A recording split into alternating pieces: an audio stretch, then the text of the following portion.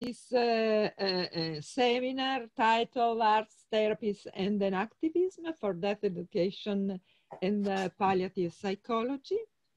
This seminar allows to the activities of the Erasmus Plus European project Death Education for Palliative Psychology, which involves 5 countries: Italy, Israel, Austria, Romania, and Poland.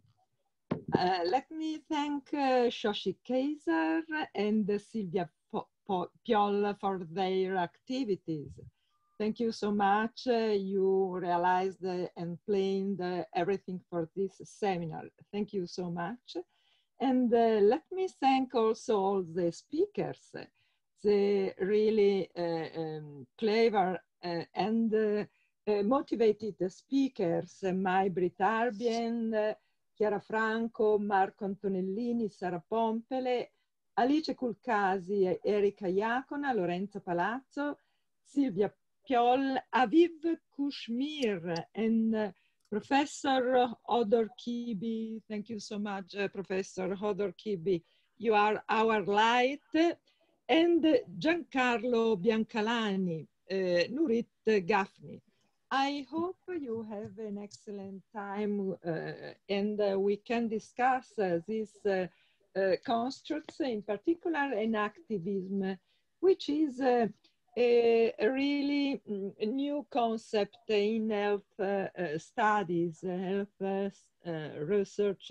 So I think we can link arts therapies and enactivism, not only for our future project, but in particular to develop the area of arts therapies in health.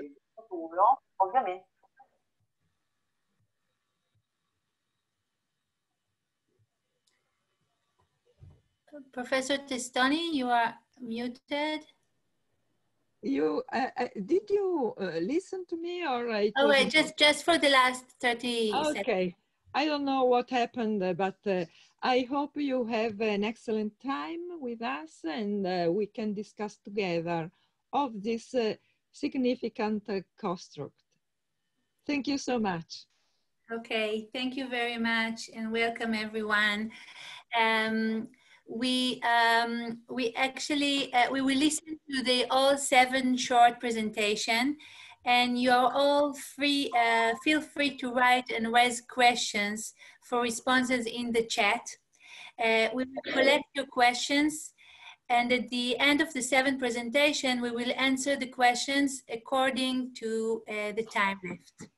And now I'm glad to invite Dr. Gianmarco Biancalani.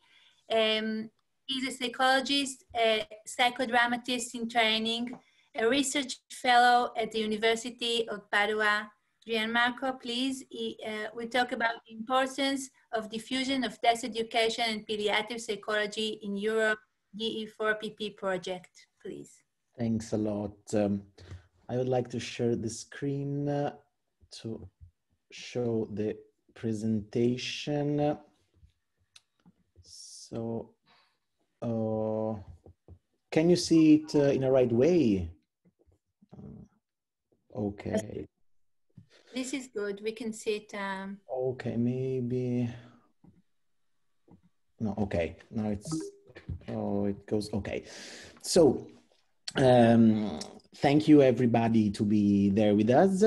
The title of this presentation is The Importance of the Diffusion of Death Education and Palliative Psychology in Europe. So I would like to start talking about what death education is.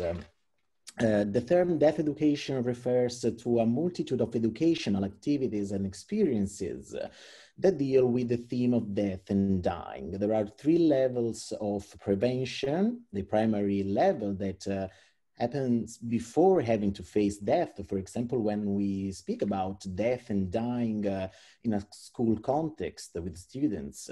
The secondary level of prevention is happening in front of dying to manage the anticipatory grief. And Finally, the tertiary level that happen when someone dies and help to manage the, oh, I'm sorry, but I have to admit all people, and help to manage with the prolonged grief prevention.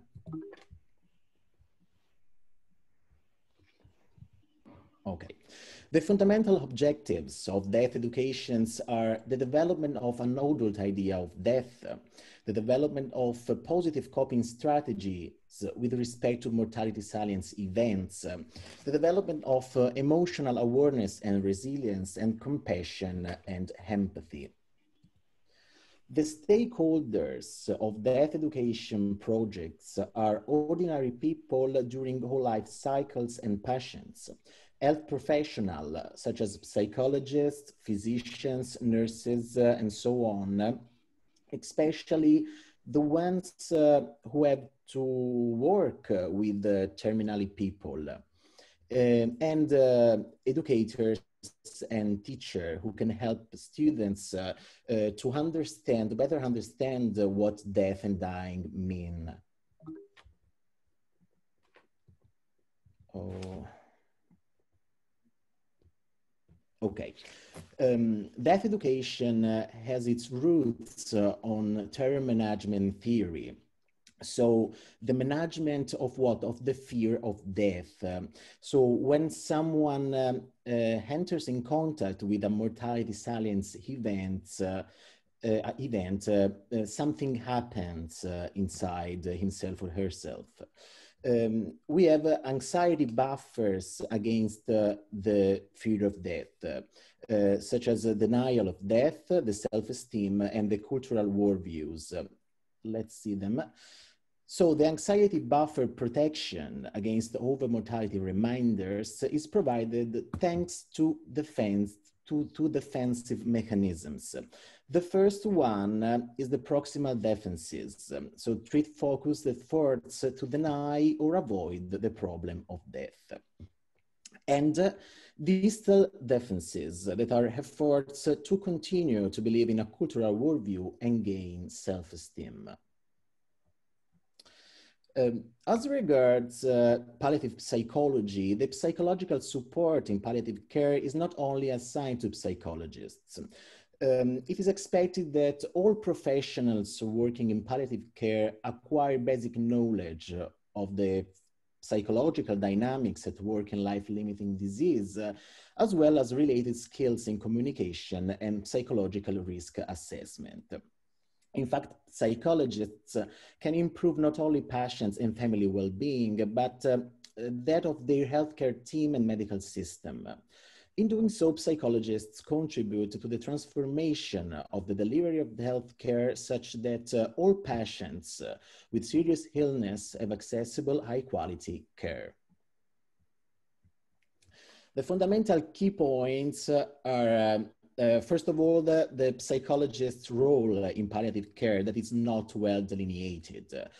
In fact, one of the aims of the newly created European Association for Palliative Care Task Force on Education for Psychologists in Palliative Care is to clearly define this role.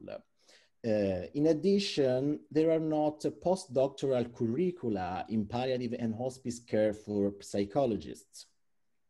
Finally, the developing of an international core curriculum for the psychologists in palliative care that can help to identify the competencies that are suitable across different countries. So let's talk about the Death Education for Palliative Psychology project. As Professor Testoni said, there are 5 countries in this project. First of all, Italy, with the University of Padua, that is the head of the project that is coordinated by Professor Testoni, and Anti-Italia Onlus Foundation, that is a no-profit organization who helps cancer patients. Then we have the Lucian Blaga University of Sibiu in Romania. We have Poland with the John Paul II Catholic University of Lublin. We have Israel with the University of Haifa, and Austria with the University of Klagenfurt. The objectives of the project are, first of all, training students from European university who may in the future take part in a multidisciplinary team of palliative care and pain management. They're proposing psychological strategies to manage these issues in order to keep anxiety under control. In fact, the contact with mortality can be an important opportunity for personal maturation and growth. The educational objectives of the project are the knowledge of the fundamentals of palliative care and bereavement, the knowledge of the basic elements of palliative psychology and psychological bereavement support, and the knowledge of the different artistic techniques compatible with psychological support. The participants are 100 students, about 100 university students, 20 per each country, who in the future could take part in a palliative care and pain management groups. They will follow the e-learning course about the themes of the project. Then 20 students, 5 per each country, among those who have followed the e-learning course, will be selected to participate in international learning, teaching, and training activities. The 20 students will be selected based on the best photo voice project and on the best theoretical knowledge that will be examined with a final test. So the phases of the project are at least 20 students per each country will complete a questionnaire, and 5 of them will be also interviewed to understand their interest about death education and palliative care. With these elements, so on the basis of these results, we will be able to create the didactic material for the e-learning course. Then we will have a pre-test assessment, so the time zero psychological assessment of the 20 students that will be selected in each country, and they will take part in the e-learning course and in a group phototherapy activity divided into 5 people per group.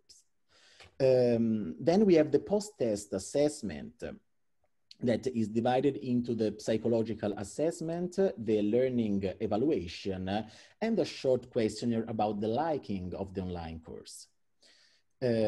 At the end, we have the Erasmus Plus phase. So the best 5 people per country who have obtained the best result in the final exam on the content of the online course, who have done the best photo voice work, will go to Bologna to visit the ANT headquarters.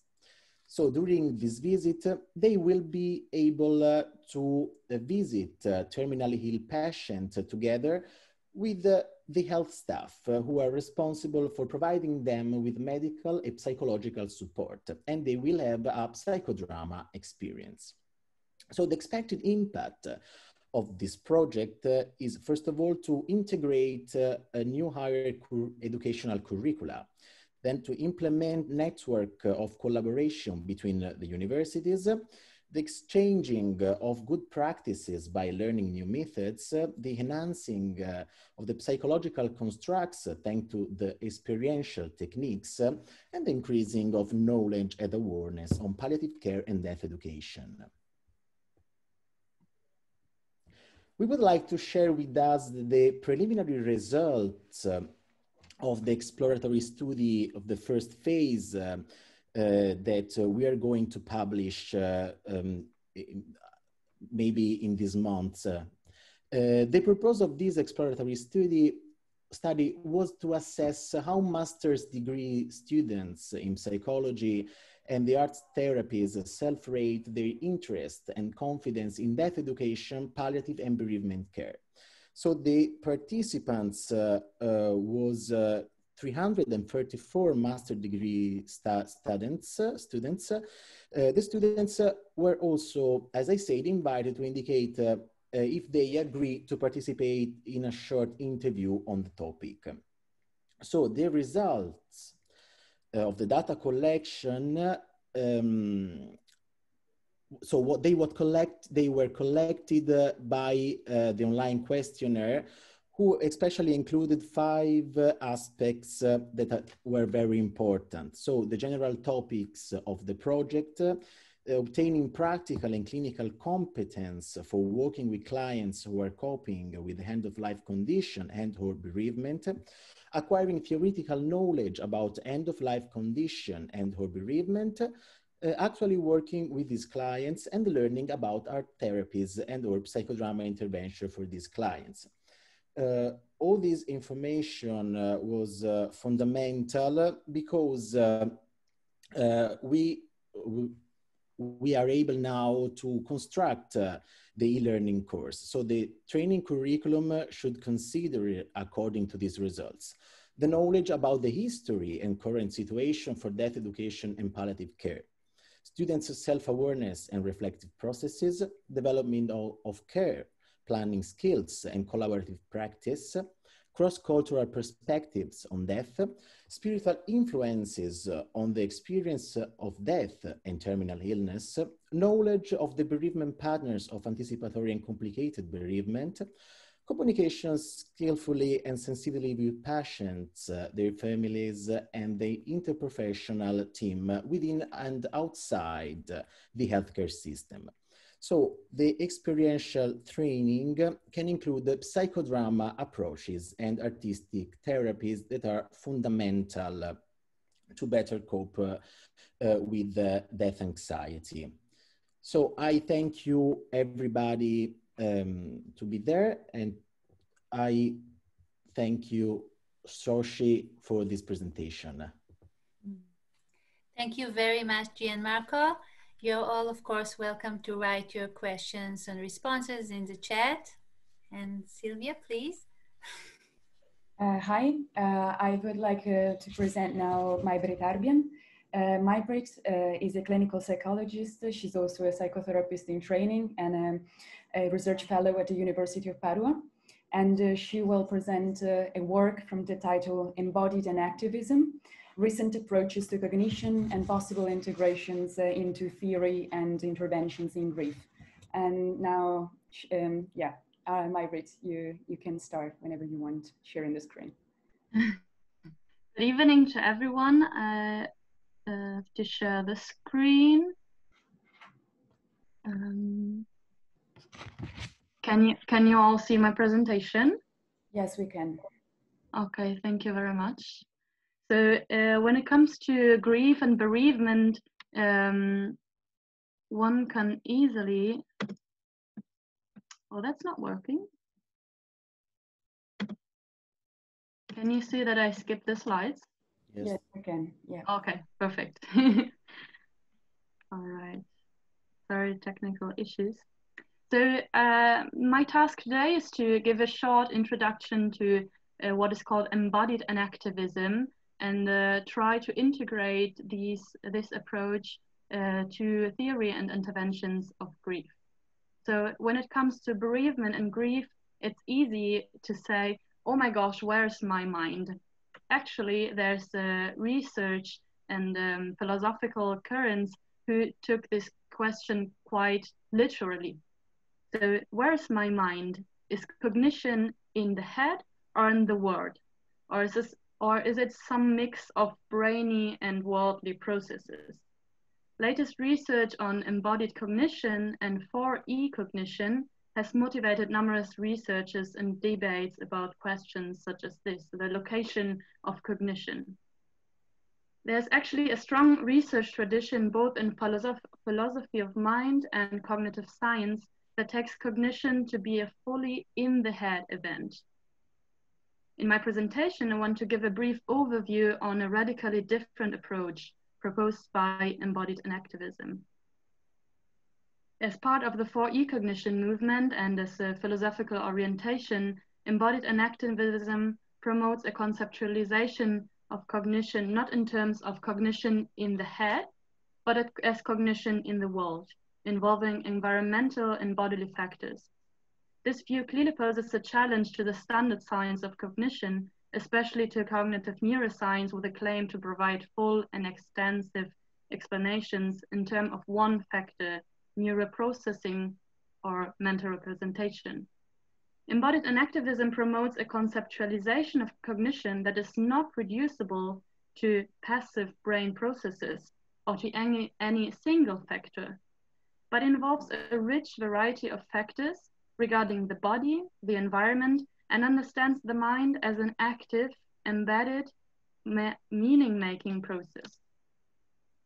So to give you an overview about the epistemological roots and main authors, I gave you just this short list to make you understand how heterogeneous this approach is. So we have the earliest enactivist, which is clearly Wittgenstein with the primacy of action and the body, and then later brought ahead by Varela, Thompson, and Roche, which are influenced by phenomenology and Buddhism, by O'Regan and Noe, influenced by cognitive science, Hu Min, analytic philosophy of mind, and finally Galanger, phenomenology.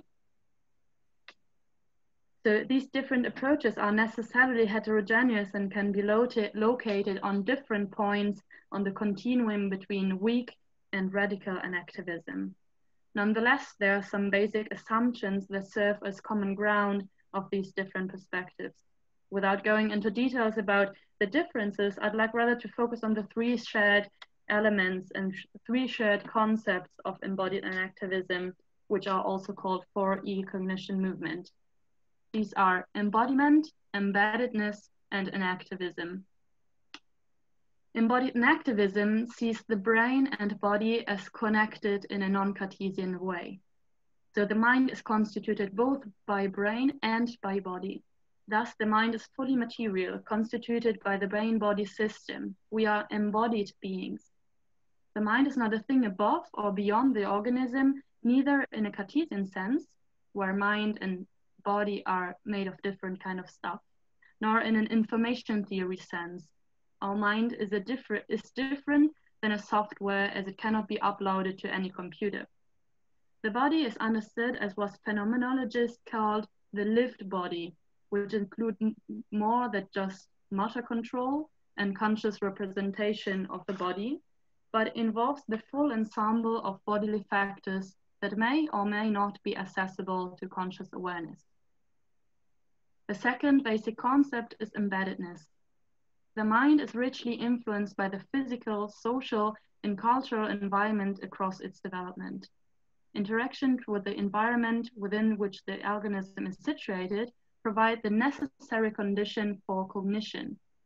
To explain human behavior, one must take into account the brain-body environment. Brain-body environment create a system which, in reference to system theory, has relationships that are necessarily richly circular. The system is more than the sum of the single elements as taught by Gestalt therapy, and as one system of the element of the system changes, the whole system constituted by brain, body, and environment necessarily has to change. Finally, enactivism. We are enactive beings, means we are intrinsically purposive, with a strive to self-maintain and adapt to changing circumstances. The mind works in an action-oriented fashion and develops meaning based on interactions and relationships with the world. Meaning is based on the need for relation with the environment. So within embodied enactivism literature, cognition and perception are seen as reasonably continuous and are often referred to as sense-making, as an umbrella term. This highlights their relational nature. A classical example, for instance, is the experience of color. In a traditional cognitive thought, redness, so the red color of an object, is inside the mind of the person as the neural code in our brain in response to a stimuli of our optic nerve. Embodied enactivism instead provides a different answer. Redness is relational, as said Fox. It exists between the agent and the world and is generated by the organism to help it make sense about the environment and the world accordance to its needs. Color exists for the organism, not inside of it. And its learned model of experiencing the world directly and in an active and conscious process where the environment is a world of immanent meaning and balance. Moreover, the system of brain, body, environment is primordially affective in the sense of emotional. The mind is not a linear symbol processing machine. It's not defined by inputs and outputs. It's not a cool, detached endeavor. The organism is affected by its environment. What we encounter matters to us, and we are affected by what is surrounding us. Directly related to this evaluative, value-sensitive character of sense-making is its affective character. Sense-making often requires no conscious processing. Sense-making is first and foremost a direct bodily affective evaluation without conscious processing. Thus, emotions are not separate to cognition, but are both part of meaning. Affective factors involve a complex motivational dimension that animates our body-world relationship. Taken together, embodied enactivism, with its main assumption that cognition emerged from processes distributed equally across the brain-body-environment system, emphasizes the extended intersubjective, embodied and socially situated nature of cognition, as well as meaning making, and thus may serve as a powerful theoretical tool to enrich research models and intervention in grief. Unfortunately, since today, there have been few integrations of embodied enactivism and grief, this is in a hard contrast to the experience of anyone who lost a person which he held dear, who lost a future project, who lost the part of one's identity. As in first person, we experience the deeply holistic manner in which loss affects our lives, emotions, bodies, relationships, thoughts, and meaning making. Nonetheless, even the adopted terminology in bereavement research alludes to a conceptual distinction of the individual and the environment. The distinction of terms grief and mourning highlights the conceptualization of the differentiation between the individual aspect of reacting to loss and the social dimension. So individual and environment and social environment seem somehow to be separated. In fact, most models of grief, for instance, the stage models of Kübler-Ross and Bowlby as the task and process models, adopt a rather individual and cognitive perspective on how the bereaved reacts to and copes with loss. Even though many grief models adopt an action-oriented perspective in the process of accommodation to loss, the aspects of embodiment and embeddedness, so the interpersonal, social-cultural environment seems to be taken into account and with secondary importance. Embodied enactivism contrasts the distinction of brain, body, and environments and promotes a more integrative view on the phenomenon of loss. So where can we find aspects of enactivism in recent works on grief? We can look at the meaning reconstruction model proposed by Niemeyer, which puts emphasis on the necessity to regain sense in one's assumptive world, which has been disrupted by loss. The bereaved becomes the active architect of new representations of the world, of new representations of the relationship to the bereaved, and so on. Nonetheless, as it bases on cognitive, on constructionist approach, meaning reconstruction model puts a lot of emphasis on cognitive elaboration and mental representation, thus lacks a more embodied approach. In grief models and research, we can find a more embodied approach in continuing bonds. So bereavement research thus far has emphasized the physical body more in terms of mortality salience. So being more aware about one's own mortality and the impact of grief on physical symptoms, how grief and loss are experienced through physical health and body pain. Yet, our bodies matter also in relationships. In that sense, some attention has been given to the use of the body in continuing bonds theory. Through sensory strategies regarding voice, touch, and smell, the bond with the deceased is maintained. Research suggests that bereaved individuals often feel the presence of the deceased, hearing her voice, seeing her face, all of which are expressions of the continuing bond phenomenon. Likewise, early study by Rees, which I cited you here, found that almost half of the bereaved experienced the presence of the deceased physically in one or more sensory modalities up to 10 years following the death. So to conclude the more embodied aspect on grief, I brought to you a really interesting study of Leichentritt et al. From 2014, who conducted qualitative analysis of 30 interviews and created categories of the embodied experience of loss. So we have, on one hand, the presence of the deceased in the bereaved's body, especially when it's a family member. Bereaved report tell us the kind of feel that the deceased continues living within them, maybe across the DNA, or maybe by making a tattoo, or maybe by adopting gestures or allergies even. Secondly, bereaved tend to employ body-associated actions and activities. So the bereaved uses body-related activities as a means for controlling the connection to the deceased, as through disciplining the body by privation to sexuality, for example, or the induction of pain as connection strategy to the deceased. Finally, also the body of the deceased matters. Connecting to the body image, the voice, preparing the table for the deceased, caregiving for the deceased by caring for the grave or the objects of the person is an important factor in caring for the relationship with the deceased.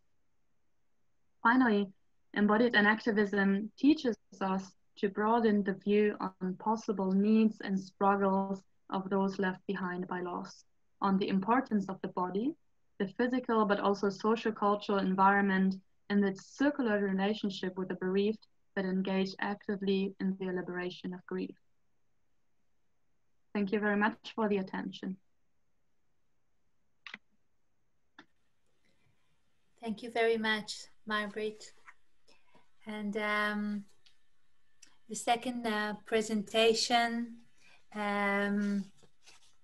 have 5 presenters, and I welcome now Alice Kulkasi. Alice Kulkasi is graduated in clinical dynamic psychology at the University of Padova in 2020 and is currently a postgraduate trainee fellow at the FIS-PPA department. Chiara Franco graduated in applied cognitive psychology at the University of Padova in 2019, and in 2020 she graduated at the first level master in death studies and end of life program. Erika Ikuna is a clinical psychologist, psychotherapist in training, and a research fellow at the University of Padua. Lorenza Palazzo is a clinical psychologist, psychotherapist in training, and research fellow at the University of Padua. And Silvia Piol is a graduated in clinical psychology and currently a postgraduate trainee fellow at the FIS-PPA department. They're going to present enactivism applied, psychology, medicine, and palliative care. Please, thank you. So, good afternoon. I'm very pleased to participate to this seminar. And now we will talk first about some general concept of enactivism, and then we will focus on some literature concerning enactivism applied to some research areas. So, Silvia, going on, please.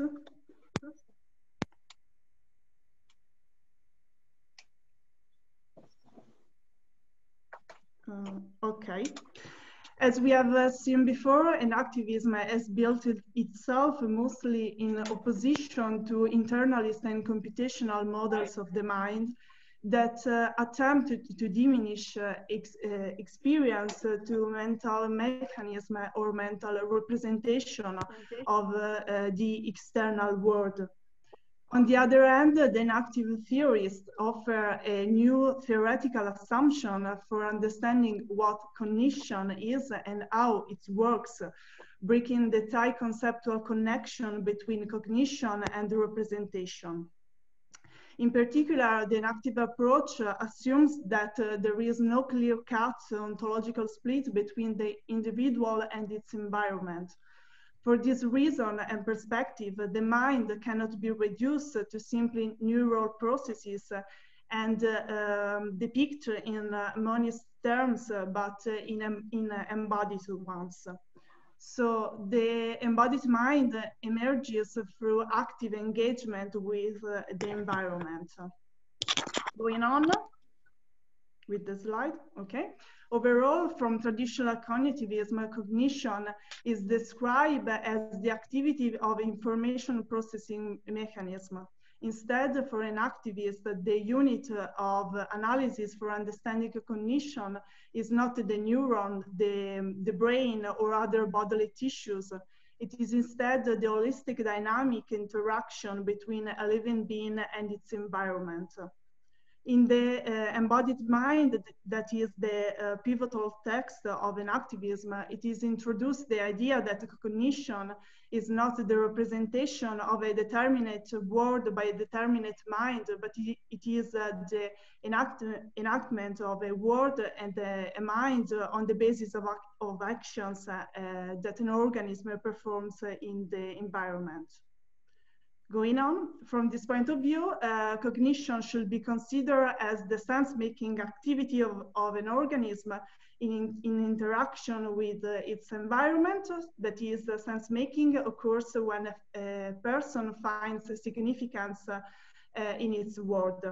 Moreover, the sense-making is the fundamental part of being alive. In fact, in order to stay alive, an organism must make sense of its environment, even in the very basic sense of distinguishing, for example, food from no food, danger from safety, and mates from no mates, and so on. According to an active perspective, it is therefore clear that human psychological functioning and sense of meaning are shaped by bodily experience. And so it is not possible for mind to function independently of the body because they are essentially interrelated. Going on. So over the last few decades, enactivism has gained relevance, and in light of this, now we will explore three possible areas of application of enactivism, especially concerning the possibility of relocating psychopathology within the enactivist perspective, or in medical domain concerning medical humanities and in particular narrative medicine, and the experience of pain in patients. And lastly, we will consider some general concept of enactivism in palliative care. Well, now Silvia will explain better.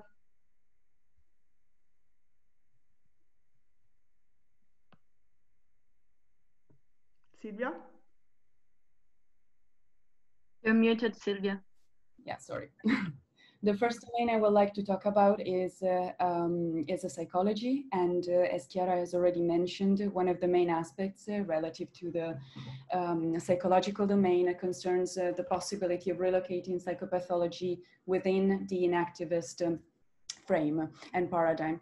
In this respect, various scholars have tried in the last few decades, have considered a new explanatory model concerning the etiology and the development of psychiatric disorders that could somehow fit in the Gallagher's 3E model that has been discussed above, considering cognition as being both enacted, embodied, and embedded. The 3E cognition model is proposed as an alternative to the so-defined reductive and materialist aspirations brought about by the research domain criteria, which have been accused of being too neurocentric.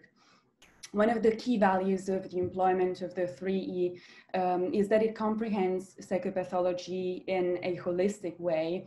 That is one in which values such as both biological values and processes are considered, as well as interpersonal and personal levels of explanation. According to the enactivist conceptualization of psychiatric disorders, the latter are understood primarily as disorders of sense-making, that is a disordered way of relating to ourselves, to the other people, and to the world. Social cognition, for example, deals with how people make sense of other people's behavior, and by employing an enactivist perspective, a possibility is open to reconceptualize problems connected to social cognition that could be related to disorders such as schizophrenia or autism as something going beyond an internalist and individualist view, and as something that sees psychopathology as arising from the interaction and therefore involving both social and cultural factors in addition to individual ones. So as cognition could be also understood as a construction of a meaningful world, a way of continuously engaging in this world. Art therapies would seem to be able to address psychiatric symptoms by first engaging one's emotions and bodily feelings as a gate through higher level cognition and one's way of making sense of the world. Let's now focus on the medical domain. So narrative medicine is one such approach to medicine that falls within the enactivist perspective, following a paradigm shift from what is called a medical reductionism to medical holism, that is not reducing the patient to his or her symptoms and to the disease, but seeing them as whole people and in context and in relations.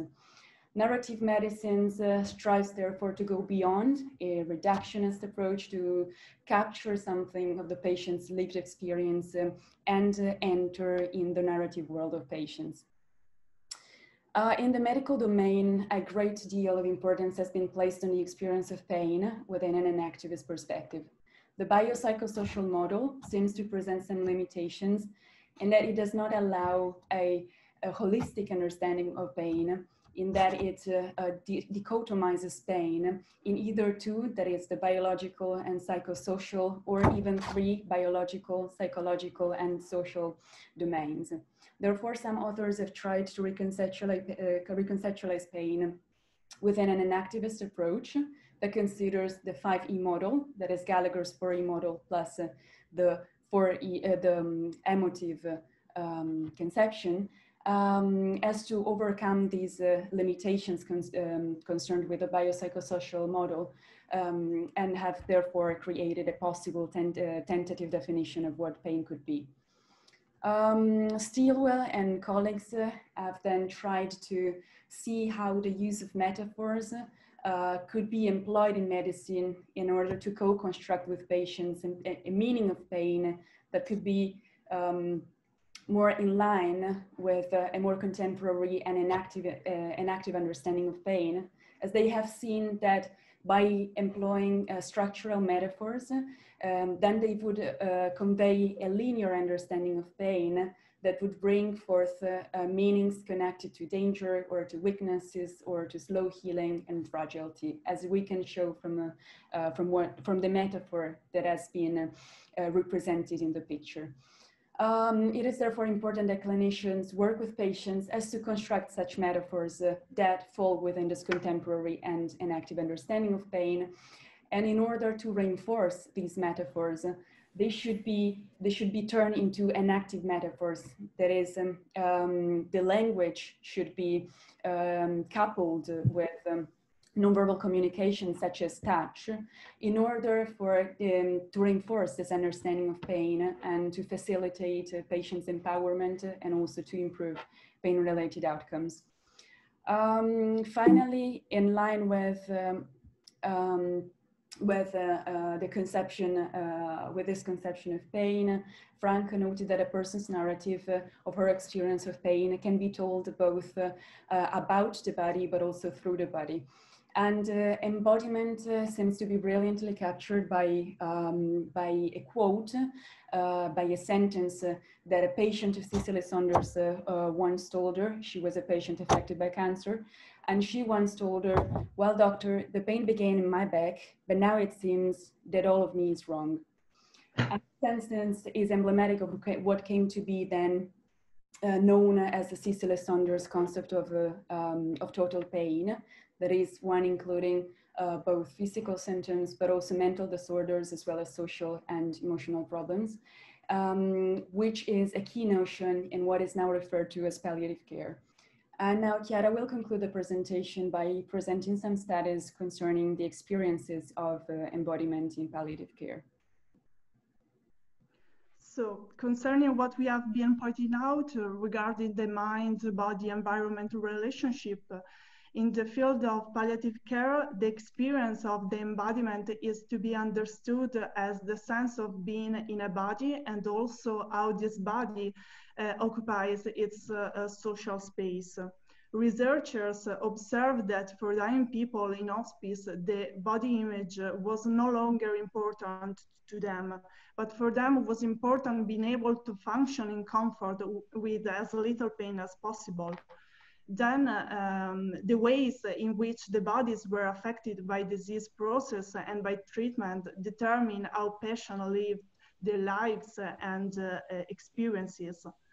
Moreover, researchers show that the embodiment represents the personification and materialization of our personal qualities of personhood. So the body and the embodiment experiences are fundamental to our sense of being. During medical treatment or of terminal illness, patients can experience that both the body and the self are reduced to a disease, so feeling somehow disconnected and as an incapable spectator to a body that everyone treats as a passive object. In the face of the end of life, the professional's ability to understand the body's language is the key point of the patient care. In fact, most gestures of nurses who work in palliative care services are expressed through touch and body contact. And this aspect is even more relevant when there is little or no possibility of curing them. So to conclude, we going on with the slide. It should be the right one. I have the right. Okay, thank you. To conclude, we could say that enactivism facilitates the re-elaboration of some aspects of both the medical and psychological domain. Further investigation in such areas can contribute to relieve experiences, for example, experiences of illness and pain, and overall to embrace a moralistic perspective towards health care and patient care. Thank you.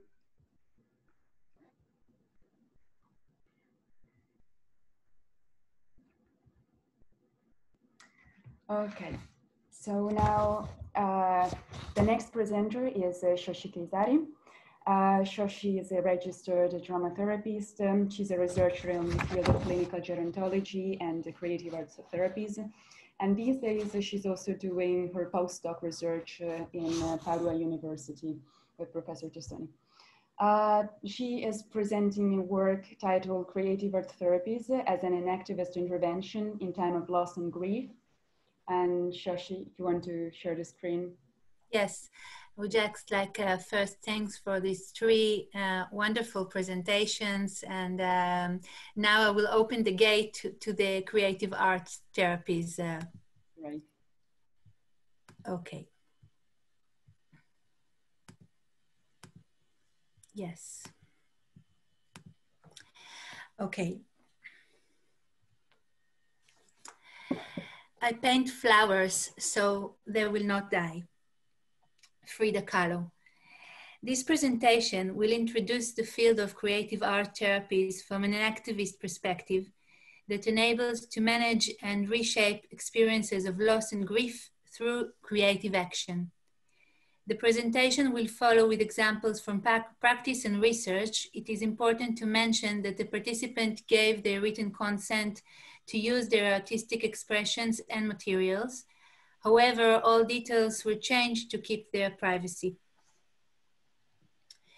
Creative art therapies is an umbrella term for healthcare profession that use the creative and expressive process of art making to improve and enhance the psychological, mental health, and social well-being of individuals of all ages and health conditions. Visual art, drama, music, dance movement, and poetry and literature provides means of self-exploration and expression within a therapeutic relationship. The creative expressive process puts the individual into action by using tangible art materials, colors, shapes, embodied movement and gestures, auditory music, sounds, and text, performed or written poetry and stories. One can express, explore, and make sense of their inner experiences. The therapeutic process of art making crosses the boundaries of external reality. Art exists in the transitional space that holds together the inner and outer world. It allows movement between reality and imagination, between the self and the others, and can move easily in time between past, present, and future. Through the use of various artistic elements, the creative process enables to bring into existence internal experiences, inner voices, emotion in a most tangible way. The inner world can be expressed in a rich, complex language, a language of symbols and images, shapes and color, which is beyond words. As demonstrated here, in a self-portrait of a 16-year-old teenager girl. This is a drawing from observation. In a therapy, a self-portrait that was created in art therapy group with adolescents conducted by the art therapist Nurit Wolk. At the end of the group process, the girl observed again her self-portrait and explained. Since it is a self-portrait, I did not just decide how to draw it. I also decide what facial expression would be in it. Well, I know that while I'm looking at it, I am seeing myself from the inside. I'm aware of the fact that if I were to look in the mirror now, I would see something different. In this way, the action of drawing expresses the inner experience and at the same time induce it with meaning.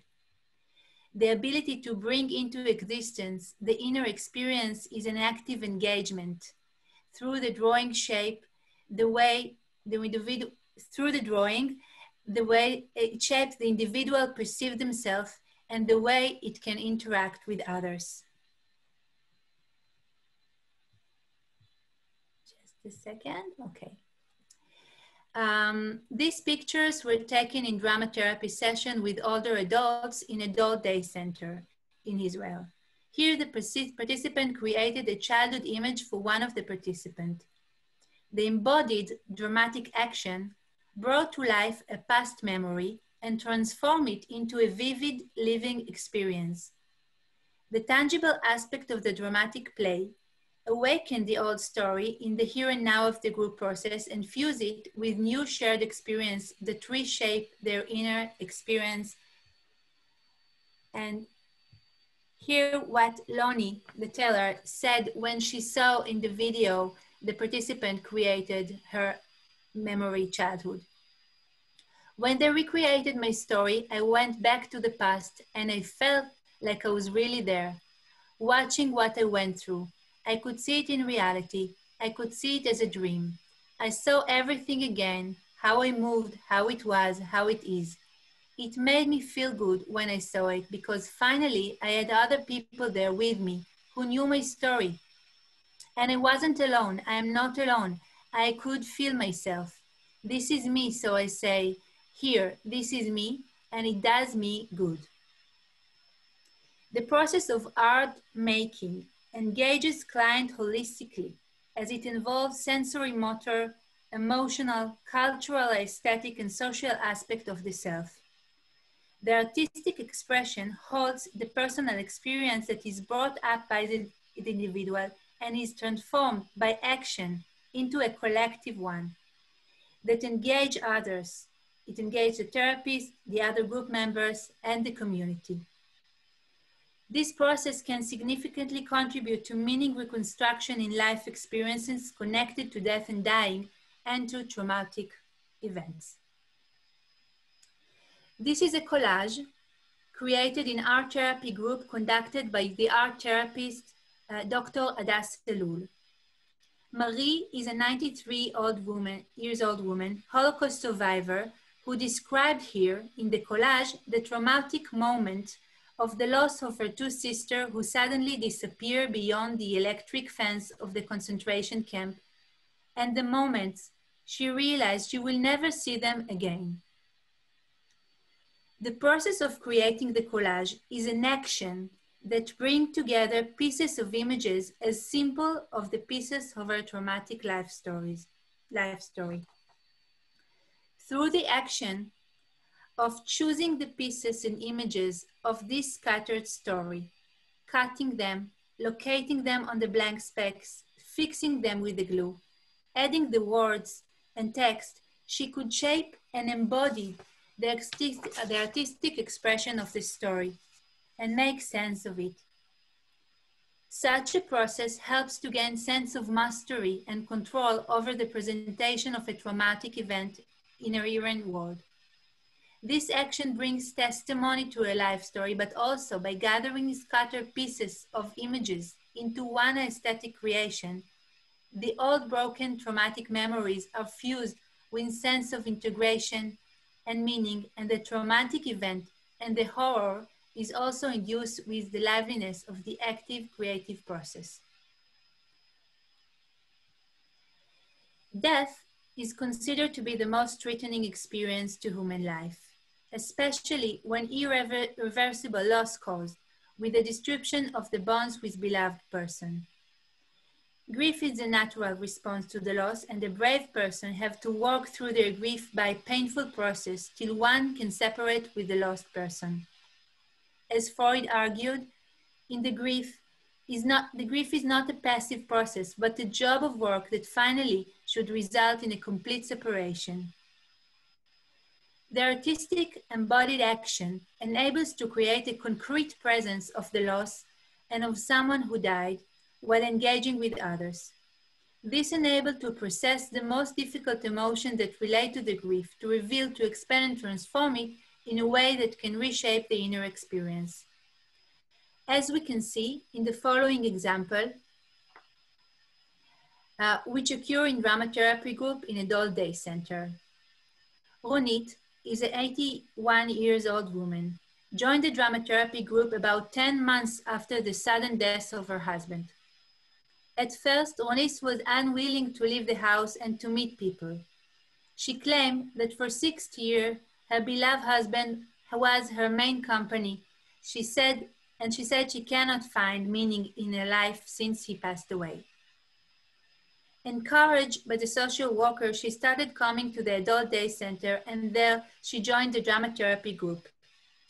In one of the sessions, a year after he passed away, we handed over an old phone, a dial phone, and invited the group participant to have an imaginary dramatic phone call with whoever they would like. One can talk to his inner voice, to his anger or fear. They can talk to God. They can talk to their grandchildren who were not born yet. And they can, of course, talk to lost, meaningful people in their life. Ronit chose to talk to her deceased husband, and so the conversation between them resumed. Ronit: David, can you hear me? Where did you go? So fast, I am waiting for you. Did you forget?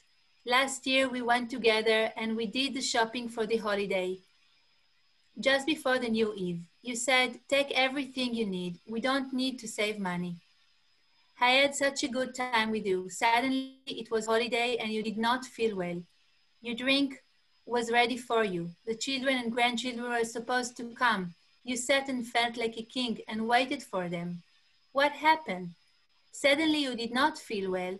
Instead of celebrating and doing the kiddush, we took you to the hospital and we were with you all night. What happened? I miss you so much, David, and cannot forget. I remember you every day and every moment in my life. If you hear, please pray for us, for the children, for the grandchildren, for the great-grandchildren you loved so much. You love them all. You love the holiday. You love so much the land. I ask you to pray for us and for all the people in Israel that will be happy new year for us, without wars and without troubles. Amen, amen, the group said. And then Ronit added, David, I will see you soon, okay? But actually no. Actually, no. I want to live longer, to be with the grandchildren, to see them grow up, to be present in their pregnancies. For now, I will say goodbye. Pray for us from above. Pray for the children and grandchildren, and rest in heaven, David. Rest in heaven, David, and pray for us. The example demonstrates an embodied dramatic action of the grief work. The dramatic realities surplus reality enabled Ronit to recreate a symbolic encounter and to conduct a symbolic dialogue, an active dialogue with her beloved David, and enabling her to say things she did not have the chance to say and to conduct a farewell. In this dialogue, she expressed both past experiences when she remembered the things they were doing together. She told the group and herself who David was, which person he was. She shared and processed with him the traumatic event of his sudden death, her present grief work, and she also created a future perspective for both of them. How can she see the future? And she chose to live, to be able to separate. In the next part, two actors were selected by the team to play Ronit and her husband David and to conduct a dramatic dialogue between them. Chaim, another participant in the group, played David, the husband. When the conductor asked Ronit what David would tell you now, she thought and said, he will remind me of the days before we knew each other. He will remind me that I was in the Jewish underground, that I saved the lives of many. He will remind me the way I fought, that I saved my family, and that I brought everyone to Israel. He will remind me how strong I am, and that I'm actually a very strong person. You can see here in the picture the dramatic scene where the actor participant who played the husband brings a small box with a gift he gave her 60 years ago when they just met. And he told her, take care of yourself. Remember that you are the strong and underground girl. You will be able to overcome everything. And now it is important that you enjoy the grandchildren and great children and take care of the family and be strong. This part of the dramatic action represents a kind of role reversal. Ronnie chose to bring to life another piece of identity. She is a morning woman, but she is also independent fighter, stronger woman, and the way she could save others, she can also save herself in this harsh time to grief. To conclude, this dramatic action, through its tangible aspect of the artistic process, enabled to open a connection and dialogue with a deceased person, and at the same time it enables to reconstruct new experience, to make sense and in the new experience, and to explore and develop new forms of living. Thank you very much. Thank you, Shoshi. Thank you for sharing your clinical experience. I think it was really. So now our next presenters are again Chiara Franco, who was already presented before, then Marco Antonellini, who graduated in organizational psychology in 2020.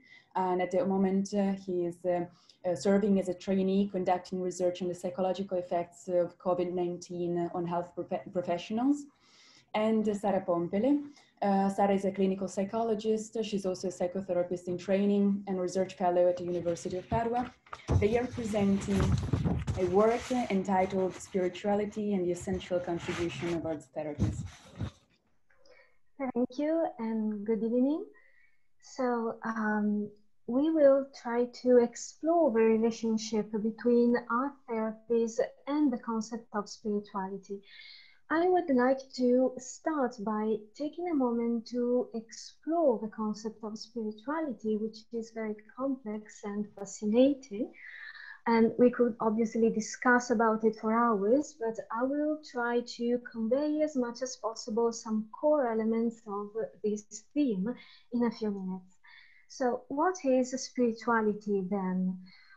It is very faceted and complex to delineate. However, merging together different researches and definitions which have been given over the years, we could define it as a way of being in the world in which a person feels a sense to connectedness to self, the others, and or a higher power or nature, a sense of meaning in life and transcendence beyond self, everyday life, and suffering. So, three fundamental core elements are part of the concept of spirituality: connectedness, which could be defined as a sense of relatedness to oneself, others, nature, the world, or a higher power, God or supreme being. Meaning in life, which is the feeling to have a purpose in life and appreciating it immensely because of this. And transcendence, which is the ability to see beyond the boundaries of self, the environment, one's present condition, and the ability to change one's outlook on a given situation and on life overall even. Another fundamental aspect of spirituality which needs to be considered is that, contrary to what many might believe, it does not necessarily involve the belief in a divine entity, which differentiates it from religion, which is indeed a specific way of expressing and living one's spirituality for a typical set of beliefs, of course, but does not coincide precisely with spirituality itself. So, spirituality represents an innate human need, we could say, which can spontaneously emerge and be expressed by everyone in different ways. Maslow, for example, described and called peak experiences those moments, very rare and beautiful in life, in which spirituality emerges in a person's life in a very intense way. And he also inserted spirituality in his hierarchy of needs at the top of his pyramid as part of the self-transcendence needs, human needs. So spirituality, and this is very relevant because it means that spirituality can certainly be a fundamental necessity also for those people who do not consider themselves religious. However, unfortunately, literature still tends to underestimate this aspect. There is very little literature on this very important aspect. So spirituality has been proved to be an essential element for people's psychological well-being. And this becomes even more essential during those peculiar moments in life, very painful and complex, in which a person feels the sense of personal identity or purpose in his or her life to become very, very difficult to feel, to understand. For example, during mental illness, or of course, terminal illness and the end of life.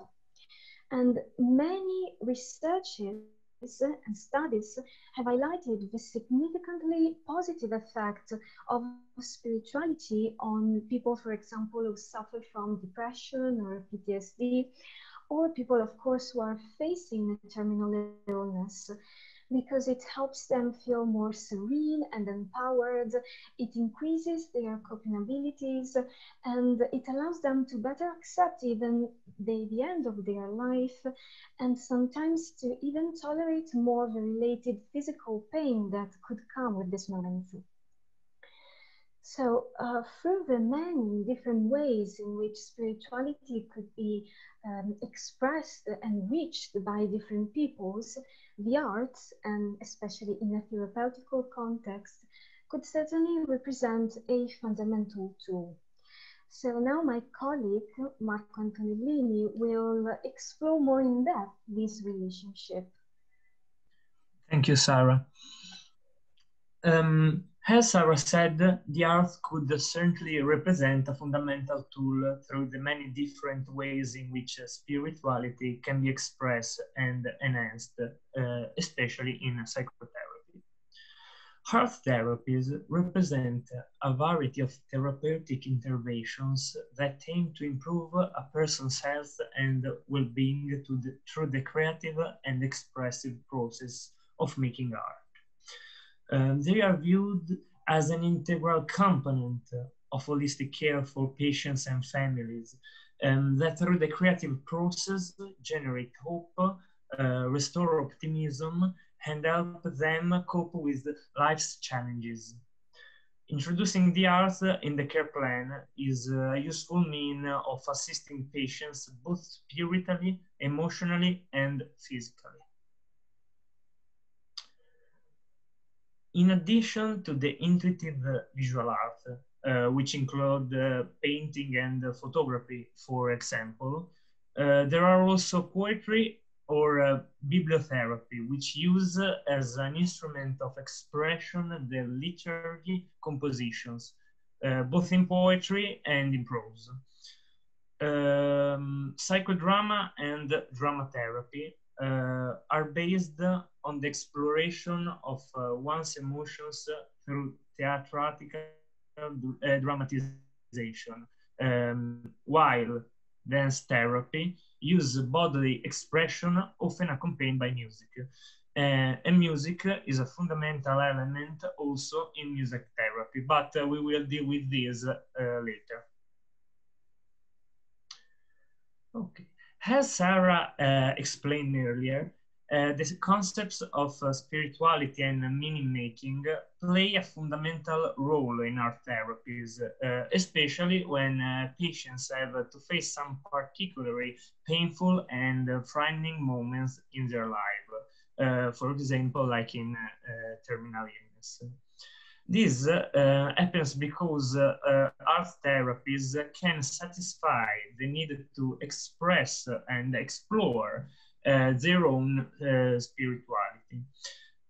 Feelings of transcendence and connectedness are achieved through the creative act, which make it possible to give meaning to what is happening, favoring its understanding and the consequent acceptance, so that the patient can achieve a sense of serenity and peace. As anticipated, now we will take a moment to discuss a little more in depth music therapy. because its relationship with the spiritual dimension has been considerably explored in literature. So music therapy could be defined as the use of music in a therapeutic context, with the aim to improve a person's physical and psychological well-being and reduce his or her suffering. And music therapy uses techniques such as evoking memory, for example, or enhancing life review, or creating audio recordings for families, and also writing songs of dedication. For example, like biographical songs or songs for family member, and also songs that nurture the patient's sense of individual significance. Okay, now I would like to share with you a meaningful citation to Aldridge, which perfectly clarifies the concept of how spirituality can be reached through the art therapies and especially music therapy. If the progress of the disease is an increasing personal isolation, then the music therapeutic relationship is an important one for maintaining interpersonal contact, a contact that is morally non-judgmental, where the ground of that contact is aesthetic. For the sick, maimed, disfigured, and stigmatized, the opportunity to partake in a greater beauty is important. Creativity can be used in the non-material sense, as in making music, as transcending the moment. In this transcendence, the essence of spirituality we take a leap, which is sought into a new consciousness. That this new consciousness is not bound up with our bodies, our instincts, our motor impulses, nor our emotions, awakens our awareness to another purpose within us. Art therapies can therefore perform some beneficial actions for the spirituality of the individual, such as facilitating a unique experience of transcendence beyond the everyday routine and or suffering by evoking a sense of wonder, or giving an experience of time that is qualitatively richer rather than chronologically determined. And this gets a kind of calming effect. Or giving also the patient the opportunity to feel renewed, learning a new way to deal with the disease due to the opening of new perspectives and possibilities. In addition, they may ensure that the patient does not shut down, but maintains some interpersonal contacts instead. And last but not least, the creative process as a spiritual practice has the potential to heal by allowing one to get in touch with the essence of the self and the beauty and the mystery of life. Giving a sense of meaning to one's existence. In conclusion, art therapy represents an extremely useful tool that can help patients get in touch and express their spirituality, which is an essential dimension for every human being. Also, literature is still rather scarce concerning these themes. In the near future, it would be fundamental to explore them more in depth for the benefit of patients and everyone in general. Thank you for your attention.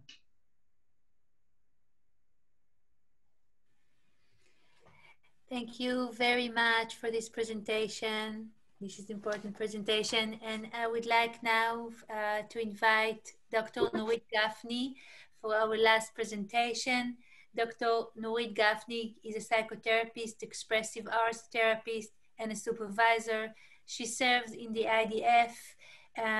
She's a recognized therapist by the Israeli Ministry of Defense, and she is a Qigong instructor.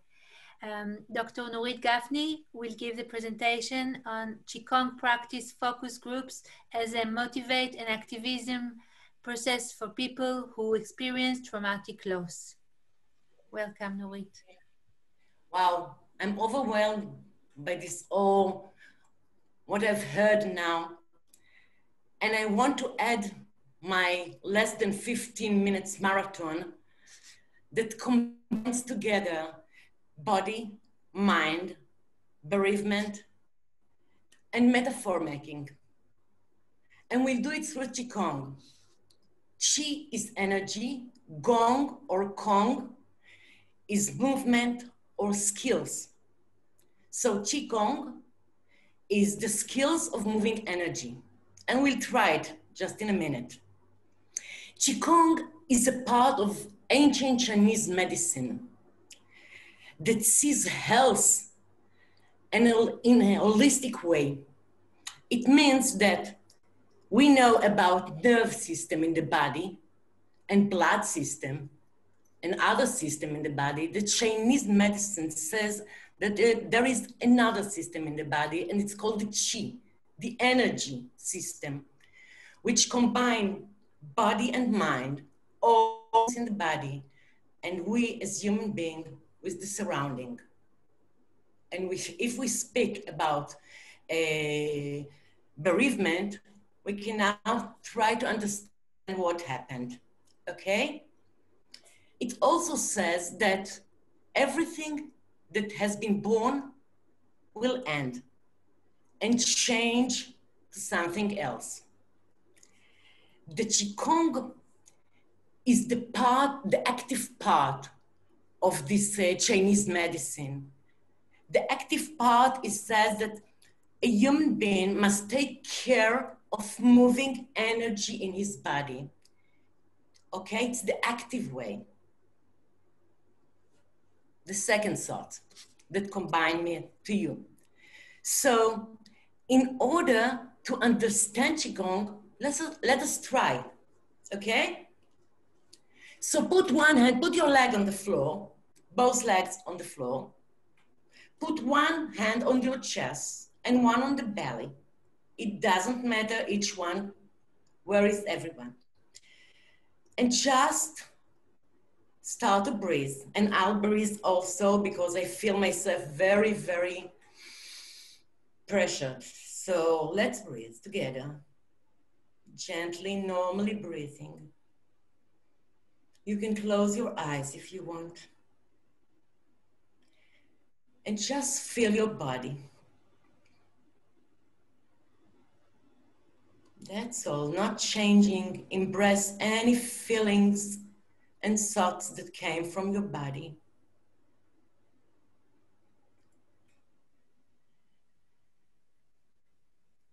And try to find an image. The body feels as if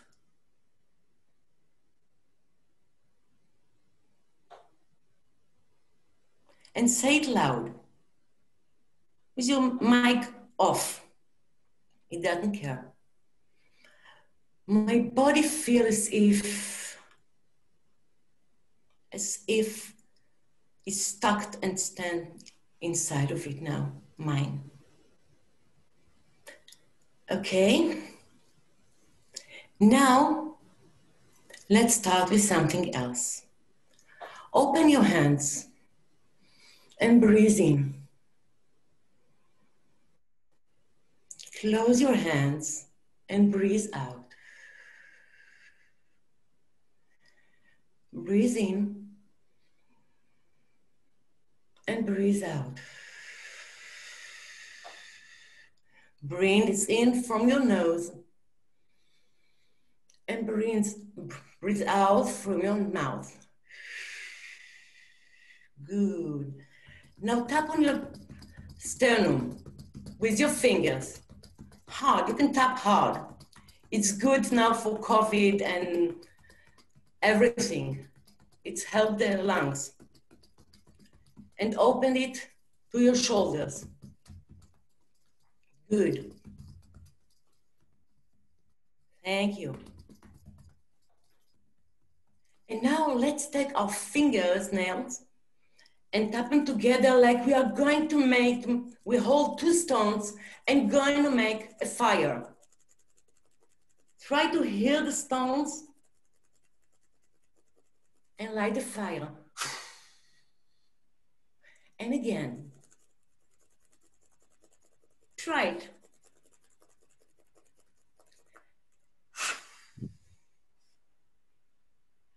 And take another image. Let's play piano on our front head. Just play music. And then make a big dramatic echo. And again, play something. Good. And an accord. And when you do it again, just sense the feeling that on your face when you're doing it. And the sense when you're doing an accord.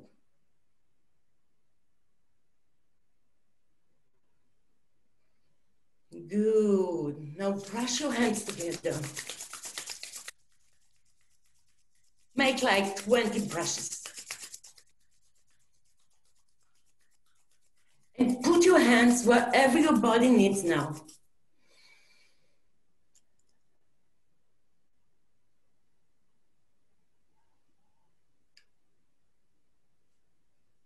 Okay. Now please put both hands on your stomach, on your belly. And try to breathe and let the hands show the air where to go. We want you to go to the belly. And try to move the hands with the belly by breathing in.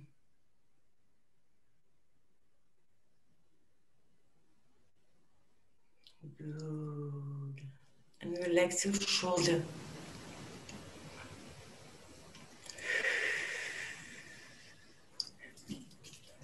Take all this energy out.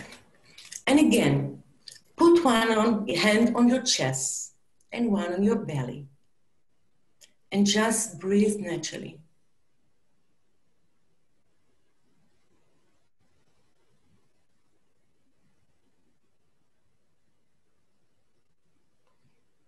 Try to understand if something has changed in your body now. And try to find an image. I feel like, and you know the body speaks very slow, not like the mind. So take your time.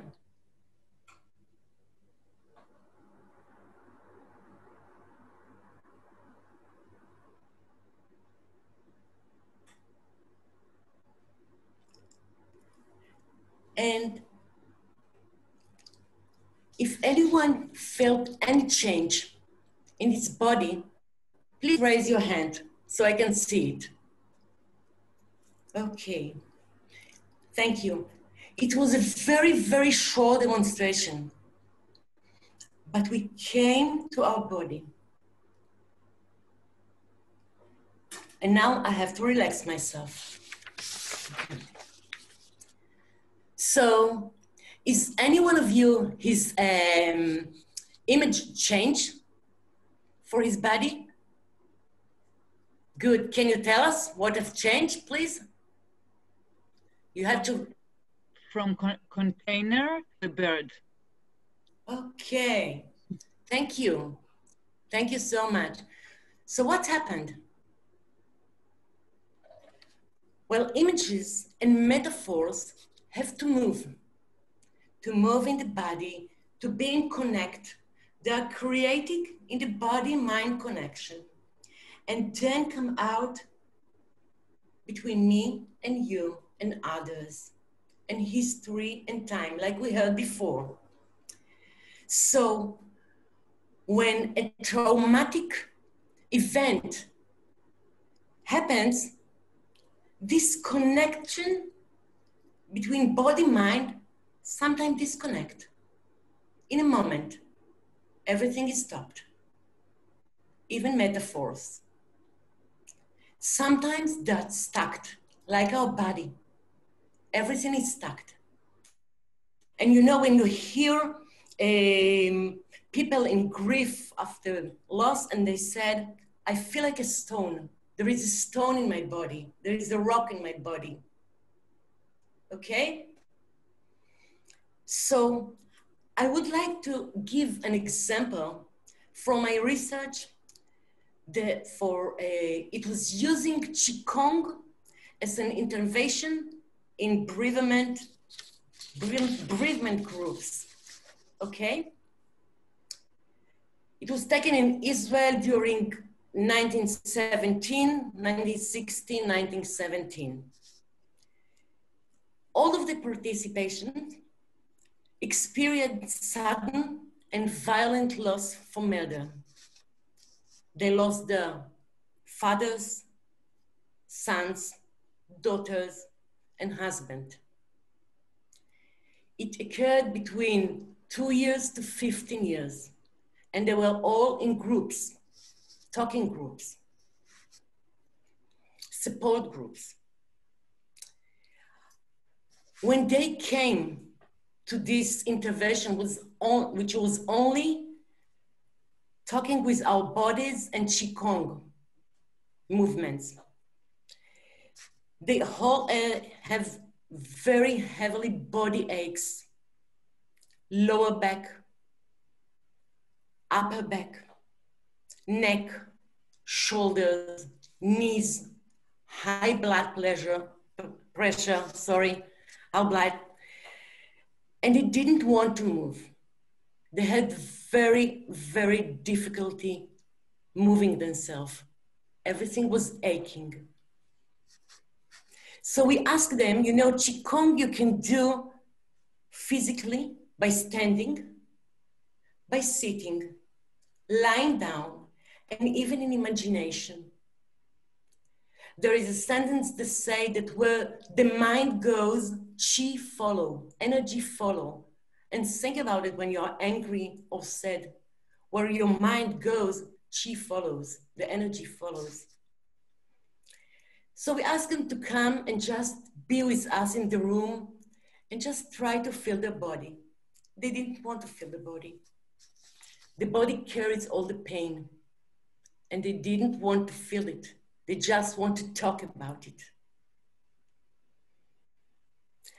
And I'll tell you about a very beautiful story that occurs on the 4th meeting. We have 12 meetings in each group.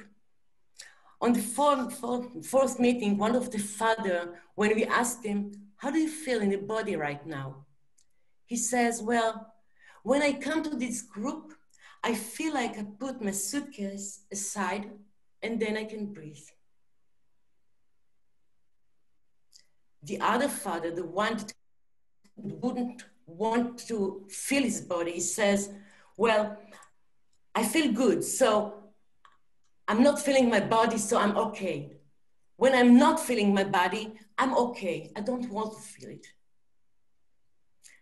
Then he said to him, well, I don't know if I can put my suitcase away. I think it's a part of me now. And the first father said to him, just put it near you. So if you have to take it, you'll take it again. And if you have to touch it, just touch it. And it was very beautiful. He just literally took something, imagining suitcase and put him near him. And from that day on, he started to feel something in his body. It wasn't easy. It wasn't easy. And over the days, he just tried to put it farther and farther from here. And one mother said to him, well, don't worry, nobody is going to take your suitcase. We all have our own. So the suitcase is a metaphor. It is a group metaphor. One started, and then the other took it, another one, another. We have a group metaphor. The suitcase is a metaphor for all the pain and the grief. And the opportunity to put it just for a moment beside. And try how is it to live with the suitcase on my side. And when I came to the last interview with this person, he said to me, you know, from that moment, the last interview was 4 months after the groups were ended. We wanted to see what happened 4 months after the group were ended. So he said to me, you know, now, when I want to remember my son, I put the suitcase away. And then I can remember happy things we did together. And there is an Israeli writer, which called David Grossman. He wrote his grief work as a book. After his son. Just have 2 more minutes. I'm sorry, Yeah. I just wanted to write you, but okay. He wrote his grief work after his son died in the army.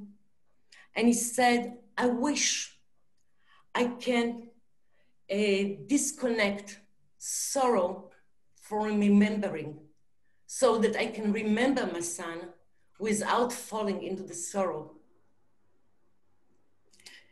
Well, this was my 15 minutes. Qigong, bereavement, and metaphors. So now I'll breathe, and you can breathe with me if you want. Okay. Thank you so much. Thank you very much for this final, wonderful final of our seminar. And we actually ran out of time, but we have 2 questions, Sylvia. And yes, I think that there are 3 questions actually. 2 are related to the current situation with COVID-19. So the first one was related to the presentation that we've just heard from Nurit, and David is asking whether Nurit, you observed any differences, or do you think that COVID-19 and the fact that people could not see their relatives that were dying, could these have affected their the way they went through the bereavement process, and have you noticed anything in your clinical experience? Yes, in Israel, we started as the COVID-19 occurs and people had started to dying from it. There is a great,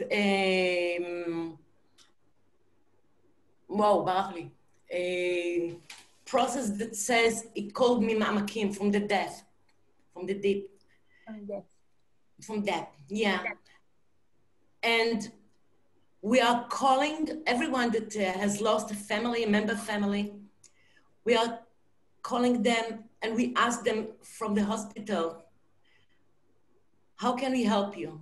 You have 3 meetings, telephone meeting or Zoom meeting, and we are trying to know what happened. Now doctors had started to make videos before people are dying, just saying with them prayers and let them know you love them. And we have this moments of levaya. Funeral. So after I forgot all my English, after I just settled down in my chair again to be a student, so forgive me. So we're doing the levaya in a funeral in the Zoom, that everyone can see it. And they have a shiva rooms but it's very difficult because I work with one woman and she said the Shiva is for people talking about the death, about the man who died, a husband who died. Now in the Zoom, everybody wants to hear because nobody was with him. What happened? And I have to talk it and talk it again. And then everything, you know, the Shiva is also about talking, but through the 7 days, you nearly hear about a person. So it's very difficult. It's very difficult. Okay. Thank you, Nuri. Thank you for sharing it. A second question is always also related to COVID-19 situation, and someone is asking whether the concepts of embodiment and enactivism could be applied also today and in a sort of like online setting. This question is open to everybody, actually, to like any presenter who wants to share their experience maybe, or their clinical experience, or just considerations like reflections about this. Yes, do you think that they can be applied also in an online setting? Gianmarco, do you want to add your insights? I can share with you that we had a very large study with art therapists all over the world. There were 1,300 participant art therapists, and they share some very unique and innovative experiences regarding the ability to conduct embodied experience through the Zoom, through the online and video conferences. We have some troubles. For example, interpersonal synchrony is almost impossible, but we realize that we can even conduct some mirror games playing, some movement dance therapy playing. We were able to conduct dramatic and psychodramatic vignette, and also to conduct art therapy with actually materials that were delivered to the participant, or even in the digital applications, where participants were able to create collages, create paintings, and we believe that when we will be able to explore it more deeply, we will also realize that we have also some meaningful embodied experience that enable to make sense of the inner experience, and to also enhance some unique and important transformation in the therapeutic process. And Gianmarco, I know that you had a very, do you want to add something, or? Oh, yeah. We did 2 researches about it, and it was very interesting to see how the online, the telepsychodrama session can also share psychological content among the participants. They miss sometimes the physical contact, most of all, but the emotions can be shared in a very right way. Mm-hmm. Yes. Thank you. Thanks. I think there is only one last question. So there is Leah, she's a teacher, and she would be interested in knowing whether psychodrama could be applied also, well, it could be applied also with like adolescents, for example. And she would be interested in knowing whether there are any differences and whether she could sort of like bring psychodrama also to the school she works in. And yes, this is her question. I don't know whether you, any one of you. I can ask, I can answer also. Mm-hmm. Yes, of course.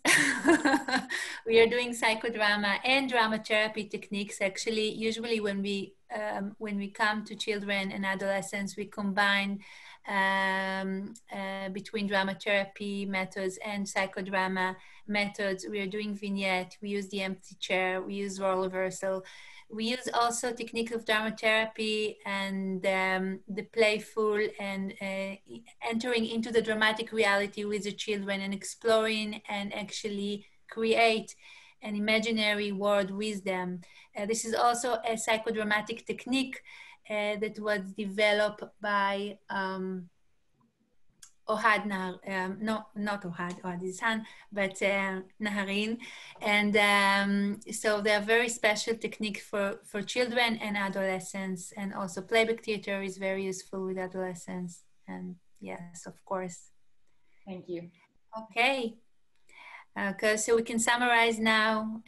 We would like to thank you all for attending, and thank you very much for the presenter. I think we had a very rich perspective on the embodied enactivism perspective and the ability of the arts to be able to conduct as an activist perspective and activist interventions. And Maybrit, would you like to add something, or Sylvia, the other presenters? No, I think I just want to thank you all. It was really interesting, and also the clinical experiences that you brought, I think, were really insightful and really interesting. So thank you. Thank you very much, and Shabbat Shalom here in Israel, and wonderful weekend for you all. Wonderful weekend. Thank you all. Have a nice weekend. Thank you very much for organizing. It was wonderful. Thank you very much, Marbiat. Thank you very much. Bye-bye. Bye. Thank you, Sylvia. Thank you, Soshi. Thank you, Margaret.